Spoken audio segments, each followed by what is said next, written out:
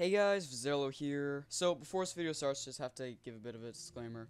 There's a storm right now, so I don't know if you're going to hear thunder when you're watching this video. You might not, because my microphone doesn't really pick up background noise, but it's really loud. So I don't know if we're going to hear anything, but it was like raining a lot, and now it's kind of calming down a bit. But I don't know if while I'm recording it's going to pick up again, so I'm just going to let you know that. Anyways, that's all I have to say, so feel free to enjoy the video.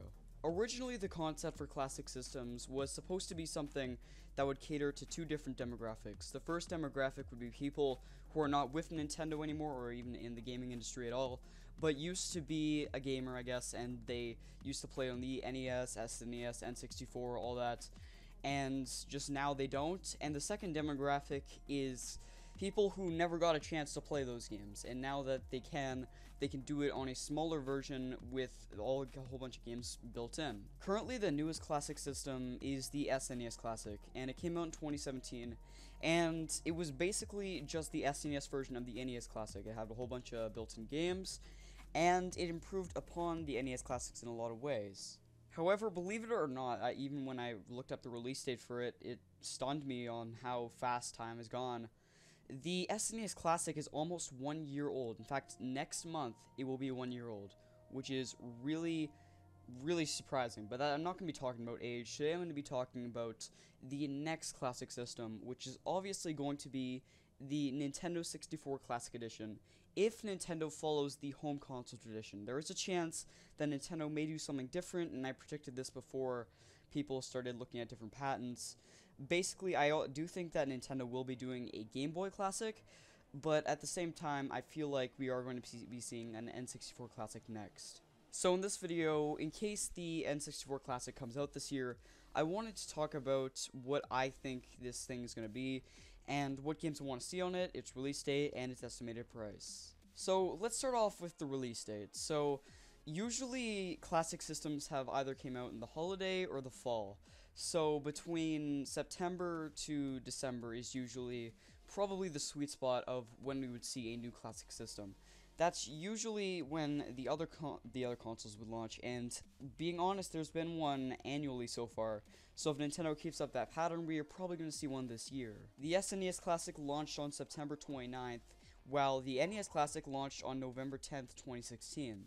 So I'm going to say either between September or December. I feel like that would be the ideal time for us to see a new classic system. I just think that would be the best time for the market, because, you know, the holiday season would come up, but at the same time, it would also probably be the most likely just by looking at the dates of the previous classic systems. So let's talk games. So usually the most appealing part of a classic system is not that it's a collector's piece, which I know a lot of people probably collect them, not even just to play them. They probably have NESs, SNESs, and N64s. They just, you know, collect them as a collector's piece, but a lot of people still buy them to play the games on them. And I have compiled a list of games that I feel like that are really going to have a very good chance of being on the Nintendo 64 Classic. These are my personal wishes, though. Like, these are the games that I feel like should be the bare minimum that I would want to see on the N64 Classic. And a lot of these games I haven't even played. In fact, most of them I haven't at all. So I really would appreciate it if we saw these. And I know a lot of them that we probably are. So starting off, obviously the first thing we're going to see is Super Mario 64. It's iconic. It's the original sandbox style that Odyssey is based on and Sunshine works on. And it's one of the best Mario games ever made in a lot of people's opinions, and I think that it's really good, even though I have played a little bit of it, but I really enjoyed my time playing it. And I really would like to see that on the N64 Classic. But that's so likely because Super Mario 64 is like the flagship game of the N64. So obviously we're going to see that on the Nintendo 64 Classic. If not, then I have no idea what Nintendo would be on. Another game that I definitely think we're going to see is Ocarina of Time. This is considered to be one of the best games of all time, and a lot of websites actually put it as the best rated game of all time. So we're clearly going to see that in N64 Classic.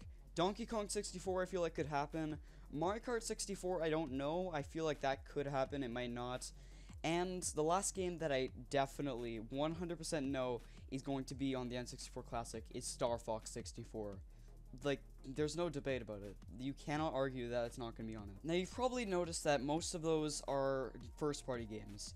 However, we could see some third-party games too. But a lot of the really good ones, the really good third-party games for the N64, I don't feel like could happen. Like, Banjo-Kazooie, I don't think it's going to happen because now Rare is owned by Microsoft. That could happen, and maybe Nintendo could get in talks with Microsoft, but I don't know. We could see other games too, like Majora's Mask, which that's just something that I feel like if Nintendo wanted just one game or one Zelda game on the N64 Classic, if they were to do that, I feel like it would be Ocarina of Time, but we are probably also going to see Majora's Mask on there. And then you have other oddball games too, such as the very first Super Smash Bros., which I feel like could make an appearance, but I can't definitively say any of these games, but I don't know. I'm not as confident in that one as other games like Super Mario 64. And then you have the more smaller games like Yoshi's Story and other games too that are also owned by Rare, such as Perfect Dark.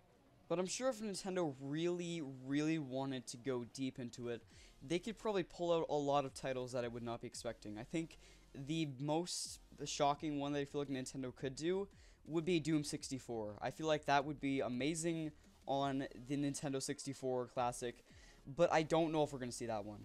At the same time, though, Nintendo could go completely insane. They could add Superman 64, but at this point, it's really just a guessing game. But I do think that the games that listed at first are the most likely. Now, finally, I want to talk about price. So, price is not really that predictable, but I think I have a pretty safe bet. So, when the NES Classic launched, it launched at around $60, which that's not bad. That's a good price for a system that I guess a classic system, because there's a lot of them on the market, and usually they're under $100. However, the SNES Classic brought the price up by $10 to $79.99. And I feel like Nintendo's going to keep this pattern going, and the N64 Classic is going to launch at a retail price of $89.99. I could be wrong, they could stick to $79.99, but I feel like $90 is pretty realistic. But anyways, those are just my opinions, and if you have your own opinions, please let me know them in the comments. I hope you enjoyed this video, and if you want to check out my social medias, I'll have them linked in the description. I really hope that you guys have been enjoying my channel recently. I've been almost like addicted to making these videos now, going back to my original like Zero production style. And if you are new to this community, you can subscribe and like the video if you want, but I'm never forcing you to do anything. That's something that I'm very big on. I never ever want to force you to do anything on my channel. Already watching my videos is good enough. But again, I hope you did enjoy this video, and see you.